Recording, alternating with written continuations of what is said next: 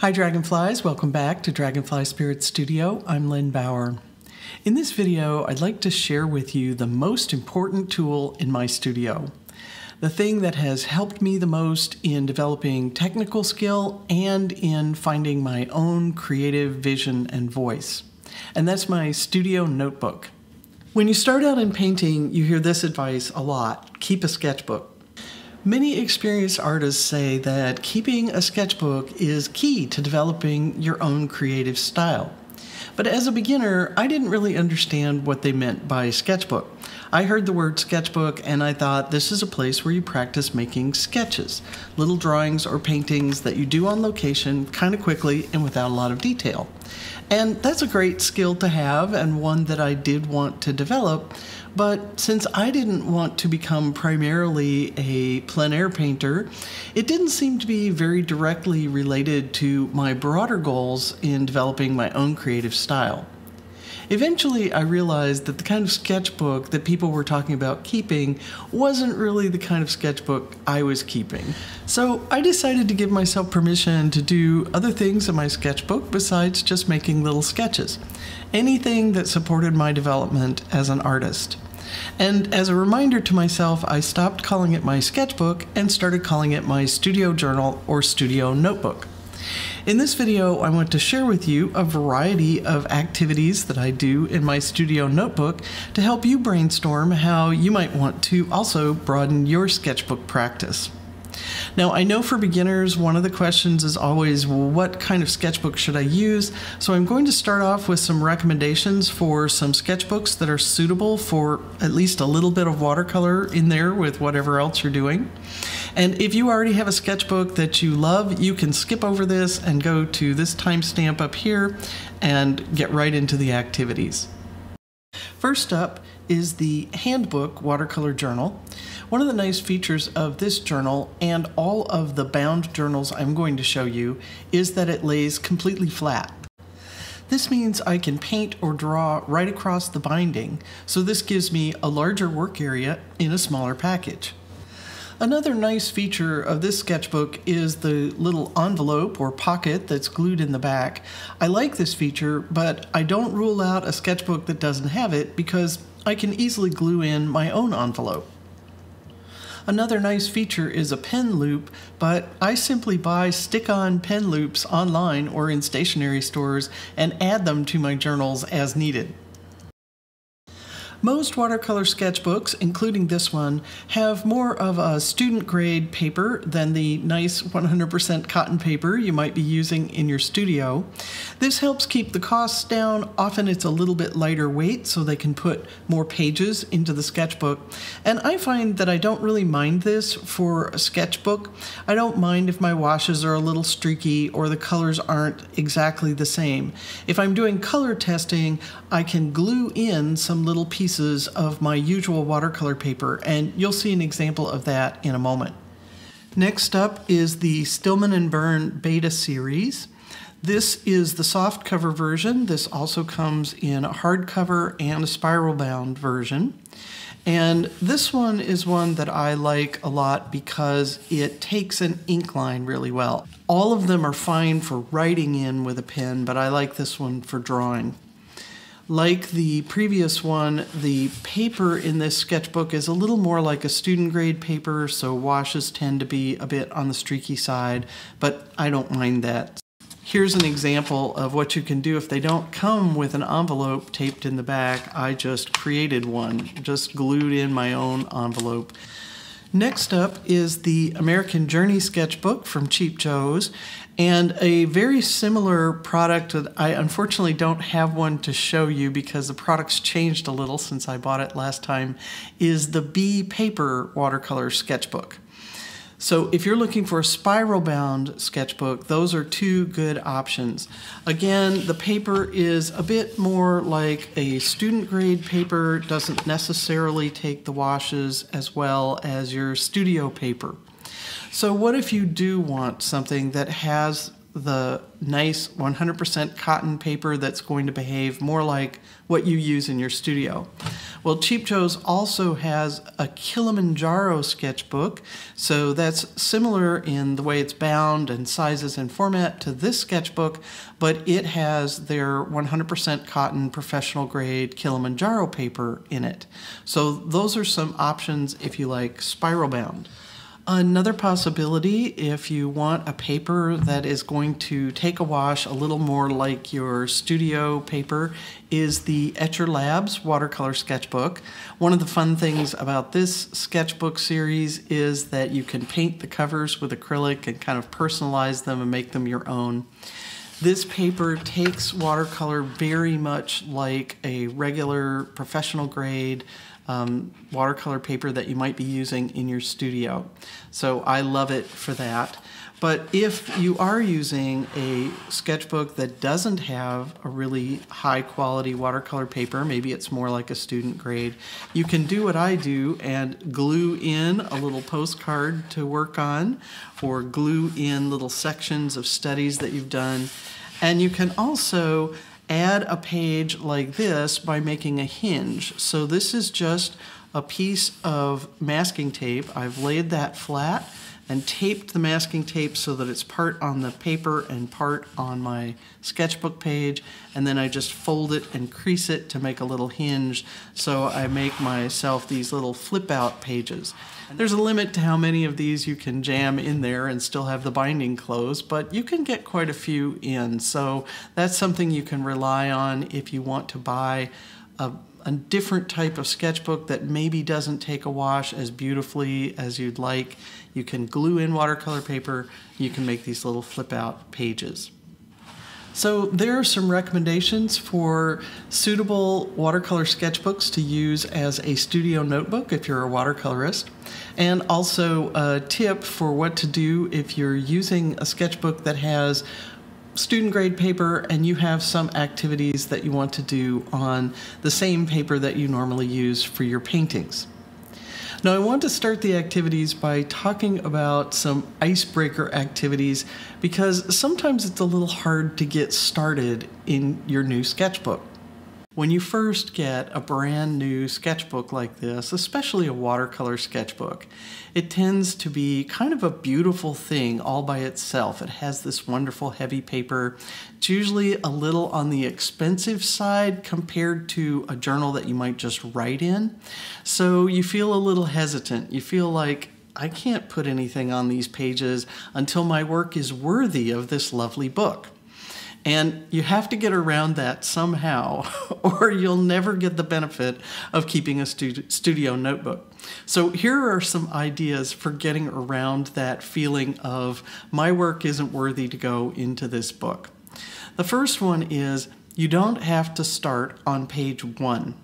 You can start anywhere, and often what I do is start by just playing on a page somewhere in the middle of the book to get an idea of how the watercolor behaves on this journal's pages.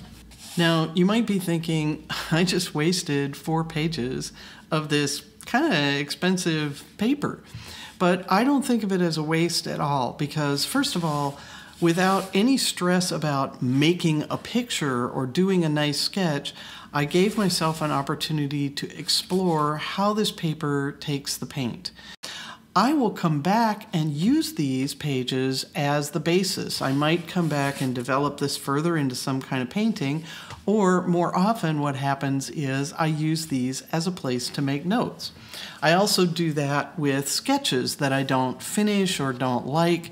So I had a sketch here that I didn't know what to do in the middle or didn't have time in the middle, and I just used this as a place to make notes. And it doesn't detract from the sketch at all to make notes on top of it, and it's actually much more fun for me to make notes on pages that have already something on them. So I go ahead and use pages like this as places to write journal entries or make notes or brainstorm. So I don't feel as though they're wasted. I feel like they're prepared for my notes, for me to have some fun writing on the page instead of just writing on a blank white page. Another thing you can do is make little reference pages for yourself. So here I had set up a new travel palette, and I drew a little diagram of the palette and filled in the colors, and then I swatched each color. Then I came back on another day and started in between looking at combinations of the colors to see how my various graded washes might look. This is very low stress. I know I can do it. I don't have to do it all at once. And it's a great reference when I'm using this travel palette elsewhere to paint in this sketchbook. I can flip back to this page and look at all the things I can do with these colors. Another great icebreaker activity for a new studio notebook is to test the behavior of a new brush to see if it's going to do what you want it to do or to see what it will do. Another thing that can help you break the ice is to make yourself a little template. You could use cardstock, or this is the plastic that's used for making quilt templates, or you may be able to just cut some templates out of plastic packaging. And I drew on a page somewhere in my sketchbook a bunch of little windows, and then I filled these little windows over the course of a long period of time. So the idea is not that I have to now fill them all, but whenever I need just a little sketch, I can flip to a page that's already got some windows open and ready for me to just go ahead and start sketching. I don't have to feel like I've got to fill the whole page in the sketchbook. I only have to fill this much. It makes it easier for me to do things like experiment. Over here, I was just doodling in the corners of my sketchbook, and then I decided, well, what if I took those doodle shapes and kind of made a scene out of them? This encourages me to think and play freely in my sketchbook and try stuff that maybe I wouldn't try on a whole page or a big painting. Another way to take the stress out of working in your brand new sketchbook is to remind yourself that if something doesn't turn out, you can always put another piece of watercolor paper on top of it. So here's an example where I just glued in a postcard on top of a sketch that didn't really work out for the technique I was experimenting with. I also use these little templates to divide up the page to organize my notes a little bit and allow me to use more of the paper. And having these templates helps in a couple of ways. First of all, I don't have to fill the whole page. And I also, because I'm not going to fill the entire page, I think more about how big do I want to make this sketch, what makes sense, instead of just by default making every sketch be the same size as my sketchbook page. I can start a sketch one day and I can add to it later. I give myself permission to finish things as much as I have time for and energy for, and come back to them later if I want to, or not at all. So these are a few ideas for things you can do to get started working in your studio notebook in maybe a little different way than you've used your sketchbooks in the past. Here's a whirlwind tour of some of the other things that I've done in my studio notebook just to help you start brainstorming how you might like to use yours. You can capture colors in the sky or something else without having to worry about figuring out the rest of the picture. You can record or create patterns, or you can just doodle in the margins.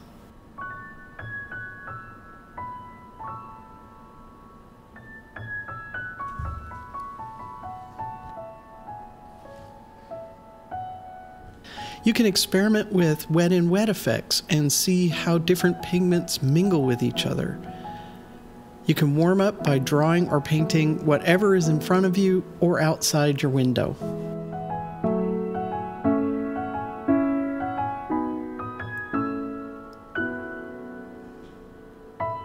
Try out new pigments and see how they work with the other pigments on your palette. Explore different abstract designs, or different arrangements of picture elements, or value patterns for the same set of shapes. You can make lists of business ideas, books to read, impressions of a scene, ideas for painting titles, ideas for paintings or series, your goals and intentions. You can plan projects, shows, art fairs, your website, gifts, commissions. You can experiment with new tools or media. Or add opaque media right on top of boring drawings. You can make references of different kinds of mark making: stamping, sponging, saran wrap, spattering, all those great texture techniques.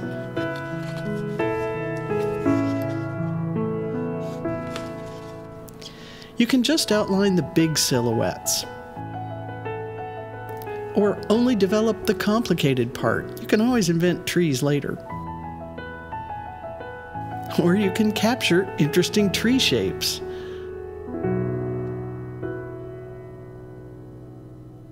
Or silhouettes of people in different poses.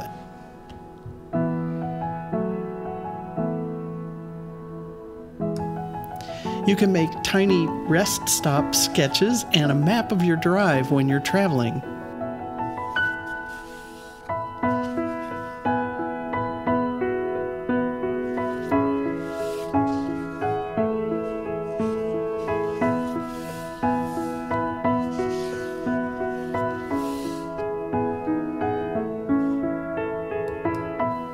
You can try to build a simple subject with just a few brushstrokes. Make visual puns.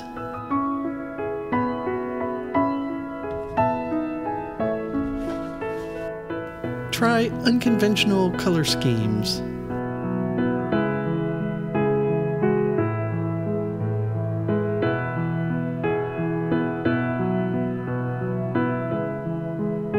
Or try out multiple ways of treating the same subject. This is my favorite way to use my studio notebook, and probably the one I learned the most from.